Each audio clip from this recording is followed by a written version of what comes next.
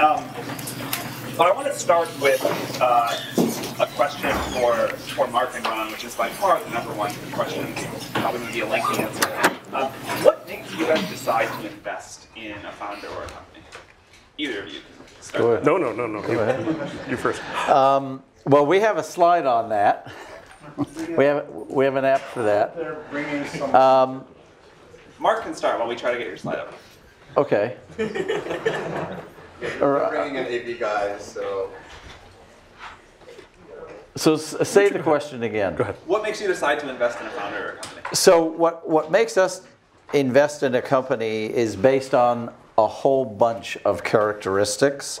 I've been doing this since 1994, right before Mark got out of the University of Illinois. So SV Angel and its entities have invested in over 700 companies. So to invest in 700 companies, that means we've physically talked to thousands of entrepreneurs. And there's a whole bunch of things that just go through my head when I meet an entrepreneur. And I'm just going to talk about what some of those are. And literally, while you're talking to me in the first minute, I'm saying, is this person a leader? You know, is this person rifle-focused and obsessed by the product? I'm hoping, because usually the first question I ask is, what inspired you to invent this product? I'm hoping that it's based on a personal problem that that founder had, and this product is the solution to that personal problem. Then I'm looking for communication skills, because if you're going to be a leader and hire a team, assuming your product is successful, you've got to be a really good communicator, and you have to be a born leader.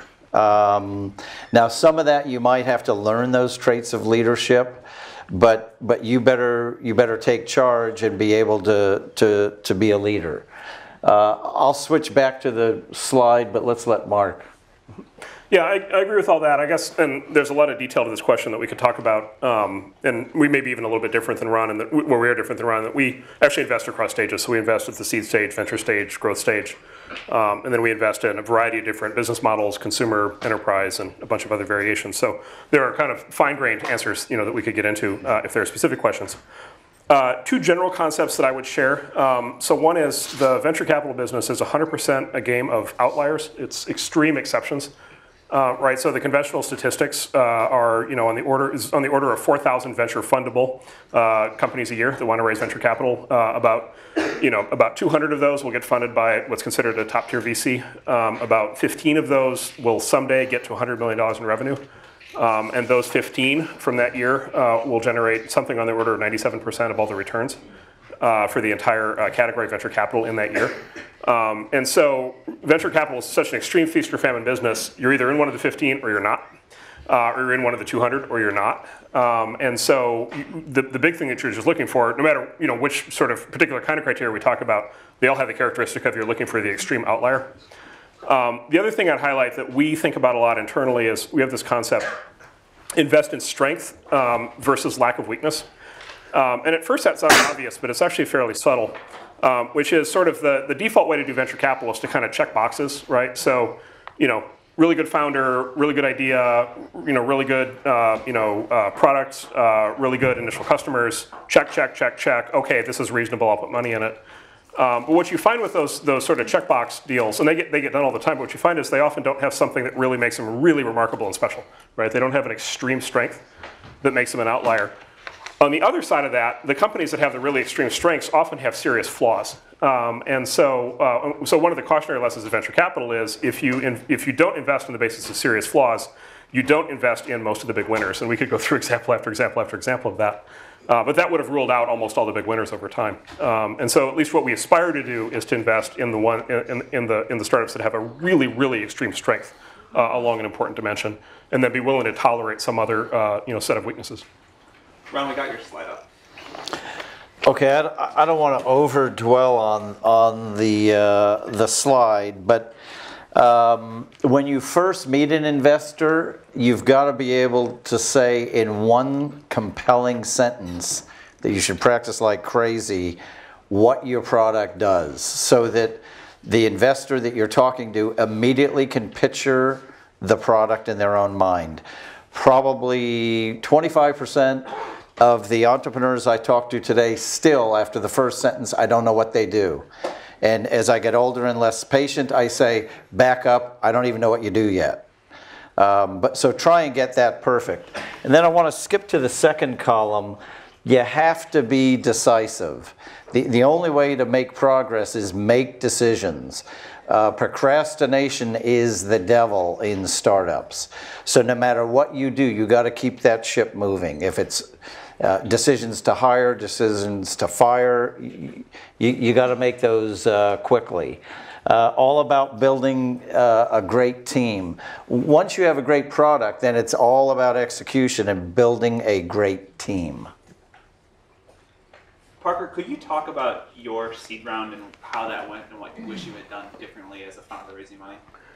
Sure. So actually, I think my seed round, most of the stuff with my current company felt like, from a fundraising perspective, felt like it came together relatively quickly. But actually, one of the experiences that I had, I started a company before this that I was at for about 6 years, and my co-founder and I pitched almost every VC firm in Silicon Valley. I mean, we literally went to like 60 different firms, and they all told us no. And we were constantly trying to figure out, how should we adjust our pitch, and how should we do the slides differently, and how do we tweak the story, and that sort of thing. And at one point, there was this sort of key insight that someone gave me when I was pitching, actually someone at Coastal Ventures. This VC said, guys, he was looking for some very particular kind of analysis that we didn't have on hand. And he was like, guys, you don't get it. He was like, if you guys were the Twitter guys, you guys could come in and you could just be like, blah, blah, blah, blah, and like, put whatever up here, and like we would invest in you, but like you guys aren't the Twitter guys, so you need to make this really easy and have like all this stuff ready for us and all this kind of stuff. And I took like the exactly opposite lesson of what he, I think, wanted me to take away from that with, which was like, geez, like I should really just figure out a way to be the Twitter guys. And like, that's the way to do this. And so actually, like one of the reasons I started my current company, or one of the things I found very attractive about Zenefits, is as I was thinking about it, it seemed like a business. I was so frustrated from this experience of having tried, for like 2 years to raise money from VCs, and had sort of decided, like, to hell with it. You can't count on there being capital available to you. And so the business that I started seemed like one that like actually just maybe I could do it without raising money at all. Like there might be a path to kind of, there was enough cash flow, it seemed compelling enough that I could like do that. And it turns out that those are exactly the kinds of businesses that investors love to invest in. And it made it incredibly easy. So I actually think, Sam was very kind and said I was an expert in fundraising. The reality is I don't actually even think I'm very good at fundraising. It's probably something I'm like less good at than sort of other parts of my job. But I think if you can build a business that's where everything is like moving in the right direction, if you can like be the Twitter guys, like nothing else matters. And if you can't be the Twitter guys, it's very hard for anything else to make a difference, for things to kind of come together for you. Why did that VC say be like the Twitter guys when the fail whale dominated the site for 2 years? Because it kept growing anyway. Because it worked. Yeah. The other point I want to make is bootstrap as long as you possibly can. I met with one of the best founders in tech who's starting a new company, and I said to her, well, when are you going to raise money? I might not. And I go, that is awesome. Never forget the bootstrap. So I was actually going to close on this, but I'm just going to accelerate it because Parker, I think, just gave you the most important thing you'll ever hear, which is what I was also going to say, which is, so the number one piece of advice that I've ever read and that I tell people on these kinds of topics is always, it's from the comedian Steve Martin, who I think is an absolute genius, wrote a great book on his startup career, which obviously was very successful. The book's called Born Standing Up, and it's a short little book, and it describes how he became Steve Martin. And the heart of the book is, he says, what's the key to success? He says the key to success is be so good they can't ignore you, right? And so in a sense, like all this, we're going to have this entire entire conversation, and I'm sure we'll keep having it about how to raise money, but in a sense, it's all kind of beside the point. Because if you do what Parker's done and you build a business that is going to be a gigantic success, then investors are throwing money at you. And if you come in, with a theory and a plan and no data, and you're just one of, the next 1,000, it's going to be far, far harder to raise money. So that's the positive way to put it, is kind of be so good they can't ignore you. In other words, you're almost always better off making your business better than you are making your pitch better. The other thing, that's the positive way of looking at it. The negative way of looking at it, or the cautionary lesson, is that, and this gets me in trouble every single time I say it, but I'm on a ton of flu medication, so I'm going to go ahead and just let it rip. Raising venture capital is the easiest thing a startup founder is ever going to do. As compared to recruiting, right, as compared to recruiting engineers, in particular as compared to recruiting engineer number 20, it's far harder than raising venture capital. Selling to enterprise customers is harder. Getting viral growth going on a consumer business is harder. Getting advertising revenue is harder. Almost everything you'll ever do is harder than raising venture capital. And so I think Parker is exactly right. If you get in a situation in which raising the money is hard, it's probably not hard compared to all the other stuff that's about to follow. And it's very important to bear that in mind. It's often said raising money is not actually a success. It's not actually a milestone for a company, and I think that's true, and I think that's the underlying reason. It puts you in a position to be able to do all the other harder things.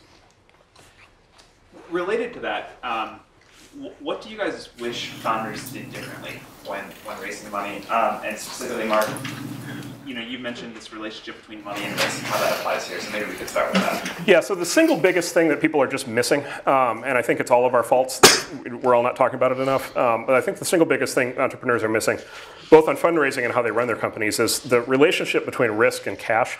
So the relationship between risk and raising cash, and then the relationship with risk and spending cash. So I've always been a fan of something that Andy Ratcliffe taught me years ago, which he calls it the onion theory of risk.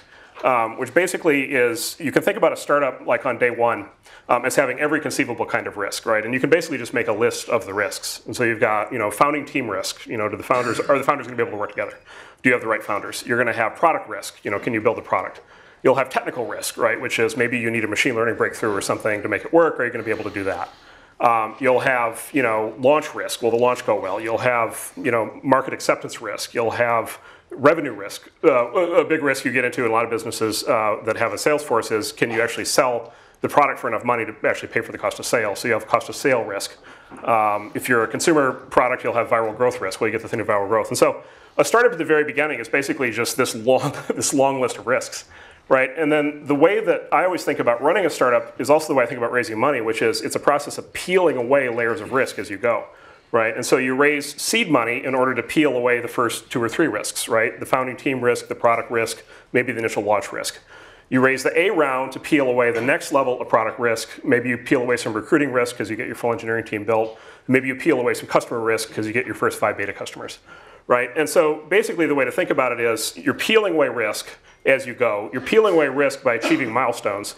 And then as you achieve milestones, you're both making progress in your business and you're justifying raising more capital, right? And so you come in and you pitch somebody like us and you say you're raising a B round.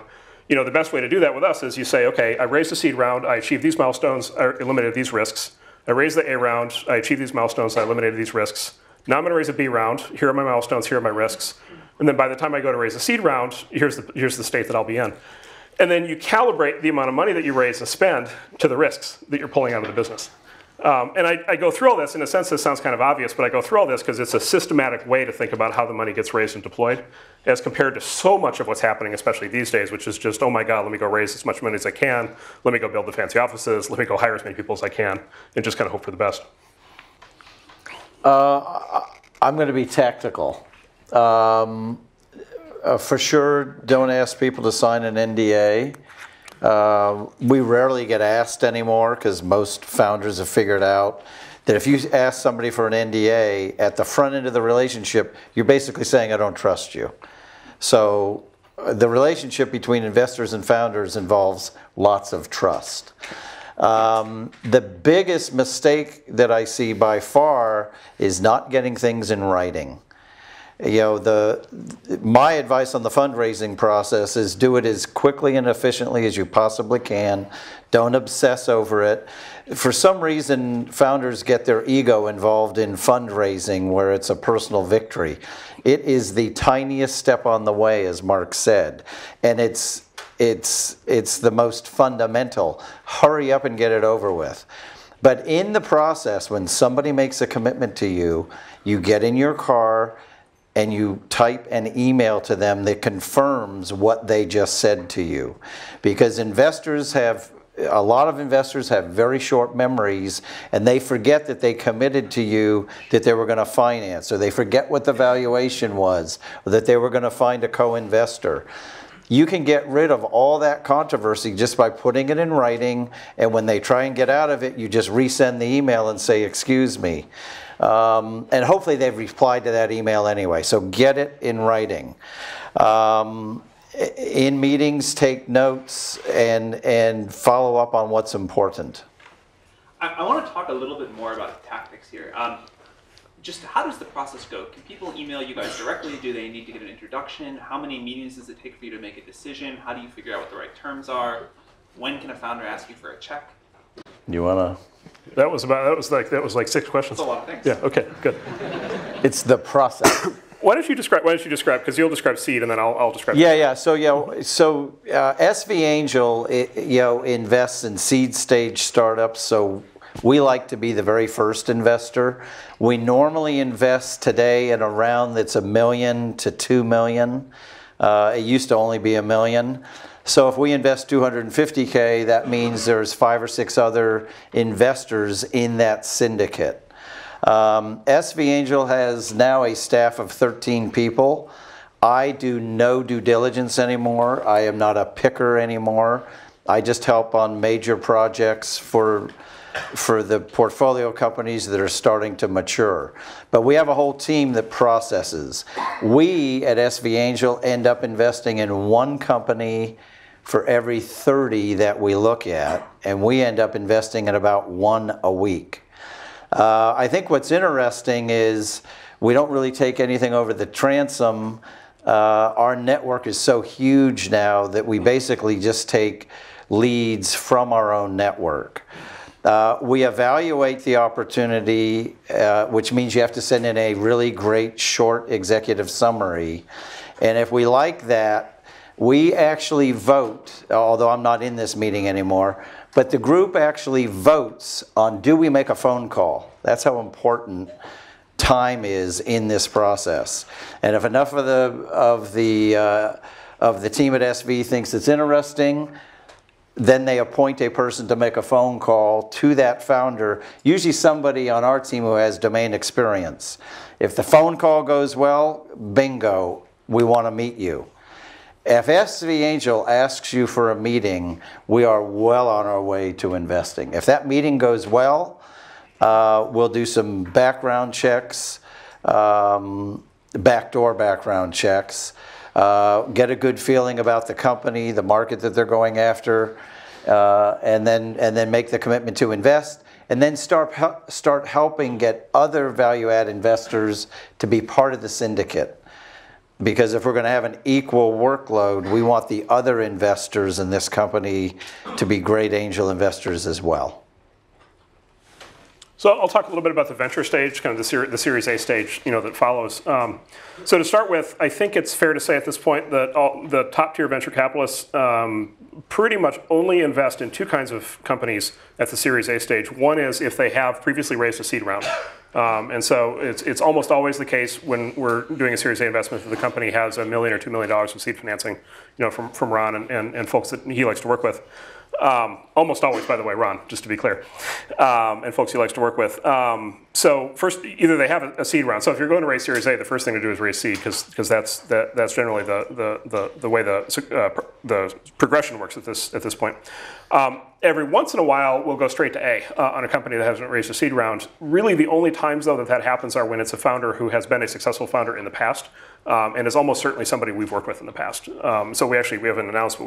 We just did one of these. We'll announce in a few weeks, where it's a founder who I was an angel investor. Actually, I think Ron was also in the team's company in like 2006. And then the company did its thing, and then ultimately was acquired by another big company. And then that team now is starting their new thing. So in that case, we're just going to jump it straight to an A because they're so well known and they have a plan all lined up for it. But that's the exception. It's almost always preceded by a seed round. The other thing is, I guess I mentioned this already, but we get, similar to what Ron said, we get 2,000 referrals a year through our referral network. A very large percentage of those are referrals through the seed investors, and so by far the best way to get the best introductions to the A stage venture firms is to work through the seed investors, or to work through something like Y Combinator. Speaking about terms, what terms should founders care most about, and how should founders negotiate? Maybe Parker, we can start with you on this one. Sure. Well, I think probably precisely because of what Mark said, the most important thing at the seed stage is picking the right seed investors, because they're going to sort of lay the foundation for future fundraising events. They're going to make the right introductions. And I think there's an enormous difference in the quality of an introduction. So if you can get a really good introduction from someone who a venture capitalist really trusts and respects, the likelihood that that's going to go well is so much higher than sort of like a much more lukewarm introduction from someone they don't know as well. So at the seed stage, probably the best thing you can do is find the right investors, and then how does a founder know who the right investors are? Well, I think it's really hard. So one of the best ways, not to give a plug for YC, but YC does a very good job of telling you exactly who they think those people are. And can really direct you towards, and I actually have found it to be like pretty accurate in terms of like who you guys said were going to be the best people. Like they ended up being the most helpful as we were raising subsequent rounds. Sort of really provided the best introductions, and the people who maybe I thought were seemed okay, but were not were not as sort of highly rated by YC. Like that ended up being the case that they were kind of like real duds in the seed round. Someday we're going to publish our list of these people. Oh my God, there are going to be a lot of upset people when we do. So how do you think about negotiation? How do you figure out what the right valuation for a company is? What other terms? Well, so I started out, like when I was raising my seed round, I really didn't know. And we had conversations about this. I probably started a little too high on the valuation side. So as you guys know, like Y Combinator sort of culminates in this thing called Demo Day, where you get sort of all of these investors at once who are looking at the company. And I started out trying to raise money at like a $12 or a $15 million cap, which is like not quite the same thing as a valuation, but sort of roughly equivalent. And everyone was like, "That's crazy. That's completely nuts. You're like too big for your britches. Like that's completely just wouldn't work." And so I ended up sort of walking it down a little bit, and within sort of the space of a couple days, said, "Okay, well I'm going to raise it 9." And then suddenly, for whatever reason, that had sort of hit some magical threshold on the seed stage that it was below 10. That it seemed like there was like almost infinite demand for the round at a $9 million cap. So no one would pay 12, but at a $9 million cap, it felt like I probably could have raised like $10 million. And the round came together, in roughly about a week. At that point, once I kind of hit that threshold. And so there seemed to be, and they probably fluctuate over time, but there seem to be these sort of like thresholds, particularly for seed stage companies, that investors will think of as like, this is what, like above this level is like crazy, that like doesn't matter. And there's sort of like a rough kind of range that people are willing to pay. And so you just kind of like, you have to just kind of figure out what that is, get the money that you need, don't raise any more than you need, and just kind of get it done. And at the end of the day, like whether you raise at 12 or 9 or like 6, it's not a huge deal for the rest of the company. Is there a maximum amount of the company you think that founders should sell in their seed round and A round, beyond which problems happen? For any of you. I feel like that's a better question for you. Well, gosh, I don't know. I think I don't know the rules on this stuff. I think the tricky thing is, it seems like they're kind of rough, particularly for like a Series A. You're probably going to sell somewhere between 20 and 30% of the company, because below venture capitalists tend to be a lot more ownership focused than price focused. So you might find that it's actually, sometimes when companies raise really big rounds, it's because the investor basically said, listen, I'm not going to go below 20% ownership, but I'll pay more for it. And so, and above 30%, probably sort of weird things happen to the cap table. Like it gets hard, down the line to sort of, for there to be enough room on the cap table for everyone. And so everything seems to come in that range. That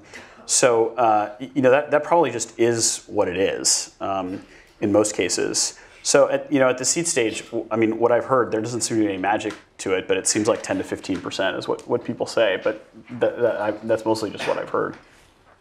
I'm curious in your guys' thoughts. I agree with all that.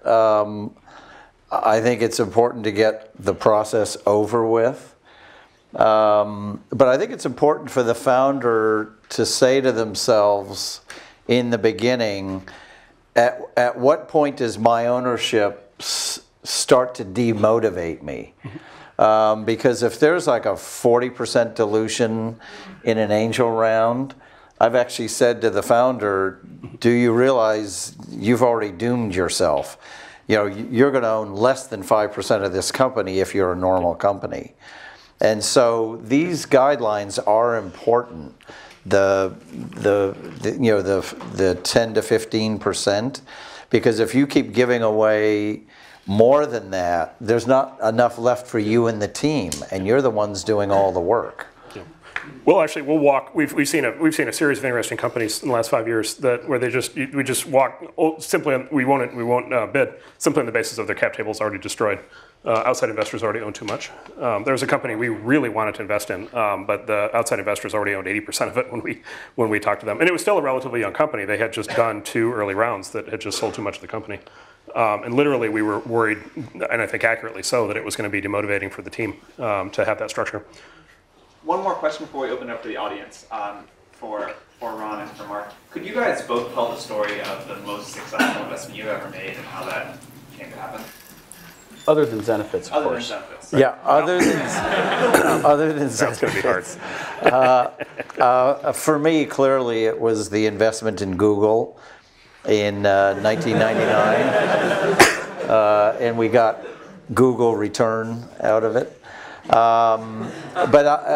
Funny enough, I met Google through a Stanford professor, David Cheriton, who's in the School of Engineering. He's still here. He was actually an angel investor in Google and an investor in our fund. And kind of the quid pro quo we have with our investors in the fund is you have to tell us about any interesting company that you see. And we loved it that David Cheriton was an investor in our fund because he had access to the computer science department's deal flow. And we were at this party at Vivek Ranadive's house in full tuxedo. I hate tuxedos. And did anyone here know David Cheriton? Because you know for sure he does not like tuxedos, and he was in a tuxedo. But I went up to him and we complained about our attire. And then I said, hey, what's happening at Stanford? And he says, well, there's this project called Backrub, and it's search by page rank and relevancy. And back in today, page rank and relevancy, everyone says, oh, that's so obvious. In 1998, that was not obvious. That engineers were designing a product based on this thing called page rank. And all it was a simple algorithm that said, if a lot of people go to that website and other websites direct them there must be something good happening on that website. That was the original algorithm. And the motivation was relevance. So I said to David, I have to meet these people. And he said, you can't meet them till they're ready, which was the following May, funny enough. I called them every month for 5 months, and finally got my audition with Larry and Sergey. And right away, they were very strategic. They said, we'll let you invest if you can get Sequoia. We don't know Sequoia, but they're investors in Yahoo. And because we're late to market, we want an OEM deal with Yahoo. So I earned my way into the investment in Google. What about you? So I'll tell one on the other side, which is Airbnb, which we actually were not early investors in. We did Airbnb as a growth round. We did the first big growth round in Airbnb, at about $1 billion valuation in 2011. And I think that will turn out to be, I believe that will turn out to be one of the spectacular growth investments of all time. We'll see, but I think it's going to be, I think this is really going to be one of the big companies. So I'll tell that story because it's not a story of pure genius. It's a, we passed it. We didn't even meet with them. I don't think we met with them the first time around, or maybe one of our junior people did. But it was one of these, it's, I said earlier that venture capital is entirely a game of outliers, right? One of the key things with outliers is the ideas often seem completely nuts up front. And so, of course, the idea of a website where you can have other people stay in your house, if you just made a list of the ideas that are most nuts, that would be right there at the top. And then I have a very nice email from you passing. Yeah, good. Hopefully I was very courteous in my stupidity. Well, the second most stupid idea you could possibly think of is a website where you could stay in other people's houses. And so the Airbnb uniquely combines both of those bad ideas. So, of course, it turns out they've unlocked an entirely new way to basically software eats real estate. They've unlocked this just gigantic network effect. It's a gigantic global phenomenon. It's going to be an enormously successful company.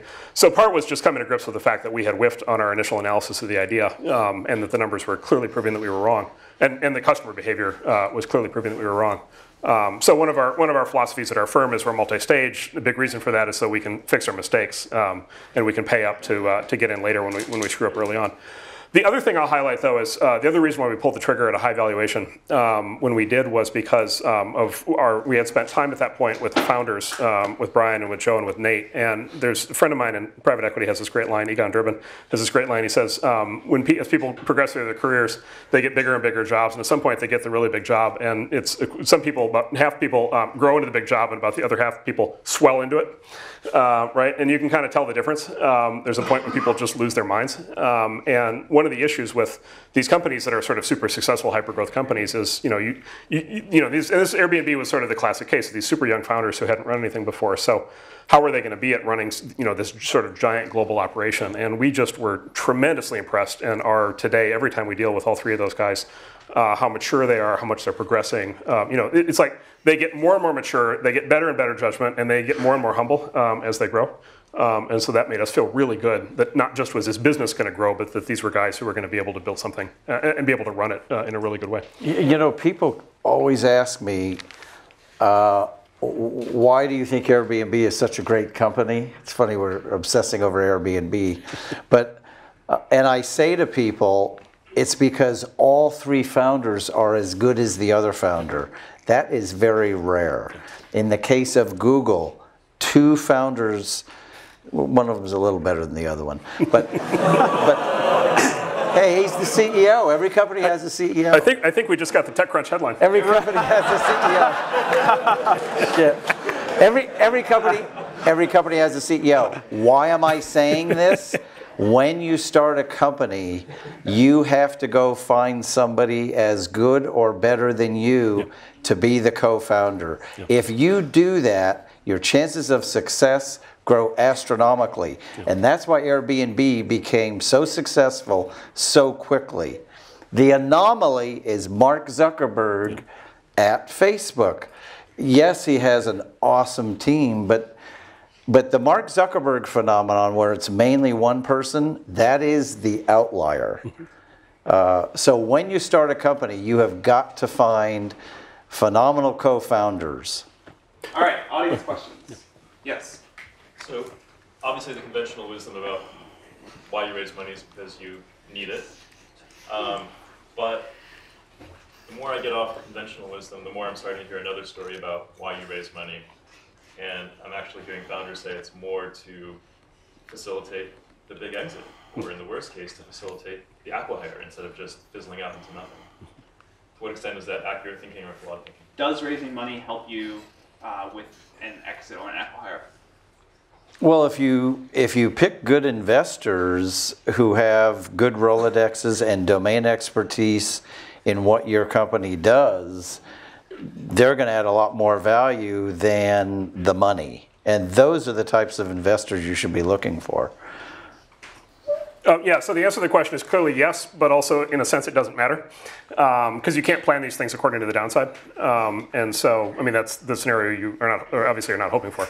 And so while the answer is yes, probably that shouldn't enter into the decision-making process too much. It might enter into which investor to raise money from. It probably doesn't enter into the whether to raise money question that much, I don't think. You intend to start a business which is fairly capital intensive. You still want to end up with some equity. Do you guys have any advice about how to deal with that? Because you're talking about demotivation and so on. Not everything is like you start some software, it's viral, or whatever else. What should founders do for capital-intensive companies to still retain ownership? So this is, I would double down on my previous comments on the onion theory of risk and the staging of risk and cash, which is the more capital intensive the business, the more intense and serious you have to be about exactly what's going to be required to make the business work and what the staging of milestones and risks are. Because in that case, you want to line up, you want to be very precise of lining up, because the risk is so high that it all goes sideways, right? So like you want to be very precise what you're going to accomplish with your A round and what's going to be a successful execution of the A round, because if you raise too much money in the A round, that'll seriously screw you up right later on down the road, and because you're going to raise the C, D, E rounds, and then the cumulative dilution will get to be too much. And so you have to be precise on every single round. You have to raise as close to the exact right amount of money as possible, and then you have to be as pure and clean and precise with the investors as you can possibly be about the risks and the milestones. But this, by the way, is a big thing. This is actually, I'm really glad you asked the question. It kind of goes back to what Parker said. Like, look, if you walk into our firm and you've got Twitter or you've got Pinterest or you've got something and it's just viral growth and it's just on fire and it's just going to go, like those are the easy ones. Like it's just like, let's put money in it and let's just feed the beast and off it goes. But if you walk in and you're like, I got this really great idea, but it's going to take $300 million staged out over the next 5 years, probably across 5 rounds, it has a potentially very big outcome. But boy, like this is not Twitter. Like this is going to be serious heavy lifting to be able to get there. We will still do those, but the operational excellence on the part of the team matters a lot more. And one of the ways that you convey the operational excellence is in the quality of the plan. And so back to the Steve Martin thing, be so good they can't ignore you. The plan should be very precise. And there are ways, if you're capital equipment intensive, there are ways of borrowing money in addition to venture capital. Yeah, you can kick in, right? You can kick in a venture debt and then later on lease financing. But again, that underlines the need for operational excellence, because if you're going to raise debt, then you really need to be precise on how you're running the company, because it's very easy to trip the covenants on a loan and it's very easy to lose the company. And so it's a thread the needle process that demands just sort of a more advanced level of management than sort of the next Snapchat. What are some bad signs for investors that you shouldn't work with for your company? Yeah, this is a good question. How do you know what's the sign that you should avoid as a particular investor? Well, it's the inverse of what I said about a good investor. If it's an investor who has no domain expertise in your company, does not have a Rolodex where they can help you with introductions, both for business development and in helping you do the intros for Series A, you should not take that person's money, especially if they're in it just to make money. And you can suss those people out, pretty quickly. Yeah, I'm glad you asked that question. I bring up sort of a broader point, which is if your company is successful, we're talking about it. I think generally, at least the companies we want to invest in are the ones that want to build big, independent franchise companies. So we're talking about a 10 or 15 or 20 year journey. 10, 15, 20 years, you may notice, is longer than the average American marriage. This is significant. The choice of key investors, in particular investors who are going to be on the board for a company, I think is just as important as who you get married to, which is extremely important. These are people you're going to be living with and partnering with and relying on and dealing with in in conditions of great stress and anxiety for a long period of time. And the big argument I always make is, and I make this all the time. Sometimes people believe it, sometimes they don't. Which is like, if everything just goes great, it kind of doesn't matter who your investors are. But almost never does everything just go great, right? Even the big successful companies, even the big, Facebook and all these big companies that are now considered very successful. Along the way, all kinds of shit went. Shit hit the fan over and over and over and over again. And there are any number of stressful board meetings and discussions and late night meetings with the future of the company at stake, where everybody really has to be on the same team and have the same goals and be pulling in the same direction and have a shared understanding and have the right kind of ethics and the right kind of staying power, to be able to actually weather the storms that come up. And one of the things that you'll find that is a big difference between first-time founders versus second-time founders is almost always the second-time founders take that point much more seriously after they've been through it once. And so it really, really, really matters. I always thought, and I believe that it does, it really matters who your partner is. It really is like getting married, and it is worth putting the same amount of time, maybe not quite as much time and effort into picking your spouse, but it is worth spending significant time really understanding who you're about to be partnered with, because that's way more important than, did I get another $5 million in the valuation, or did I get another $2 million in the check? The marriage analogy is great. I know at SV Angel, our attitude is when we invest in an entrepreneur, we are investing for life. Because we want to invest in, if we made the right decision, we're going to invest in every company they start. And once an entrepreneur, always an entrepreneur. So we actually do consider it a marriage. We're investing for life. One thing that which is another way of saying what Mark just said, is I always look for in that first meeting, do you feel like you respect this person, and do you feel like you have a lot to learn from them? Because sometimes you meet with VCs, and in the initial meeting you kind of feel like, man, they're just like slow on the uptake, or they don't get it, or they don't see it. And sometimes you walk in and they have this just such an incredible amount of insight into your business that you walk out of there being like, man, even if these guys didn't invest, that sort of hour that I spent with them was such a great use of my time. I felt like I came out with a much clearer picture of what I need to do and where I need to go. And that's such a great microcosm of what the next couple years are going to be like. If you feel like you would want this person to be really involved in the company, even if they didn't have like a checkbook that they brought with them, that's probably a really good sign. And if not, that's probably a really bad sign. What's the constraint on the deal-making activities of angels and VCs? The time, money, or the lack of companies? What's the constraint on how many companies you guys can invest in? SV Angel's kind of gotten comfortable with one a week. You certainly can't do more than that, and that's a staff of 13. So it's really the number of companies. Ron, if you all worked twice the number of hours, would you invest in twice the number of companies? I would advise against that. I would rather just add more value to the existing companies. Maybe you could, I'll take the role of questioner for a second. Maybe you could you talk a little bit about conflict policy? Or not conflict policy? Well, SV Angel actually does have a written conflict policy. But when we end up with a conflict, it's usually because one company has morphed into another space. We don't normally invest in companies that have a direct conflict. If we do, we will disclose it to the other company, to both companies. And keep in mind, at our stage, we don't know the company's product strategy anyway. We probably don't know enough to disclose. But our conflict policy also talks about this really important word, which is trust. In other words, we're off to a bad start if we don't trust each other. And with SV Angel, the relationship between the founder and us is based on trust. And if somebody doesn't trust us, then they shouldn't work with us. Mark, will you invest in competitive companies? Yeah, so this is actually, so let me go back to the original question, then I'll come back to that. So the original question is, this is the thing we talk about most often in our firm. So this is kind of the question that's at the heart of, I think, how all venture capital operates. Which is the question of constraints. So the big constraint on a top tier venture capital firm, the big constraint is the concept of opportunity cost. So it's the concept that basically everything you do means that there are a whole bunch of other things that you can't do. And so it's not so much the cost, and we think about this all the time, it's not so much the cost of we invest $5 million in a company and the company goes wrong and we lose the money. That's not really the loss that we're worried about, because the theory is we'll have the winners that'll make up for that, in theory. The cost that we're worried about is every investment we make has two implications for how we run the firm.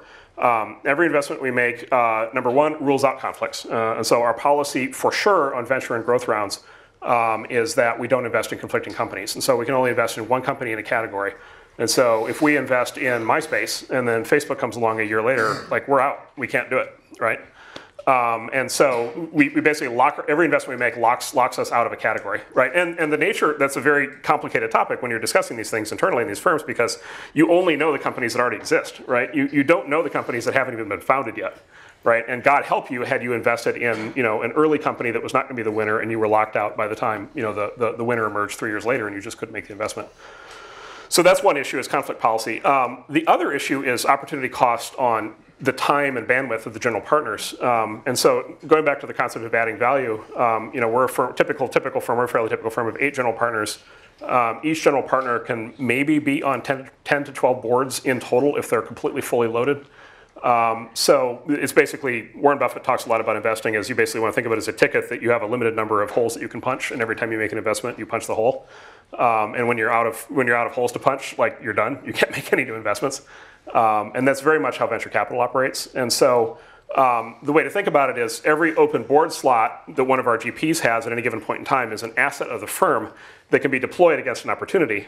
But every time we make an investment, it takes the number of slots that we can punch down by 1. So it reduces the ability for the firm to do new deals. And so every investment we make forecloses not just the competitive set, but other deals where we will simply run out of time. And this is sort of a big thing of like, well, this goes back to what I said earlier, like, this company's pretty good. It seems fairly obvious that it's going to raise venture funding. Why didn't you fund it? Well, on its own, if we had unlimited capacity, we probably would have. Like, it'll probably make money. But relative to getting blocked out of the competitive set and relative to not having that open board seat for an even better opportunity, we pass on that basis a lot. It's pretty widely agreed that it's easier than ever to build an MVP, to launch, to get traction. At the same time, I know that there are seed deals that happen pre-MVP or even pre-launch and pre-traction. So in those instances where you do a seed round, a company that either doesn't have a product yet or hasn't launched, gotten impressive traction, what do those deals look like, and what do you make that judgment based on? What convinces you to invest with no product and no traction? What would convince us, which is what usually convinces us, is the founder and their team themselves. So we invest in people first, not necessarily the product idea. The product ideas tend to morph a lot. So we will invest in the team first. If it's pre-users, the valuation is going to tend to be corresponding lower unless one of the founders, has a success track record. Yeah, for us, it's almost always, if there's nothing at the time of investment, then it's almost, other than a plan, it's almost always a founder who we've worked with before or a founder who's very well known.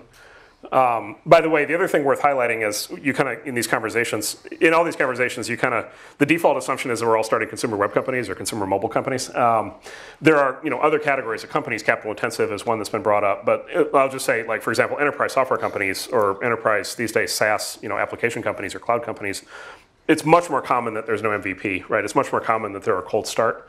And it's much more common that they build a product in the A round. And there's no point to having an MVP because the customer's not going to buy an MVP. The customer actually needs the full product when they first start using it. And so the company actually needs to raise $5 or $10 million to get the first product built. But in almost all those cases, that's going to be a founder who's done it before. I think we have time for one more question. Yeah.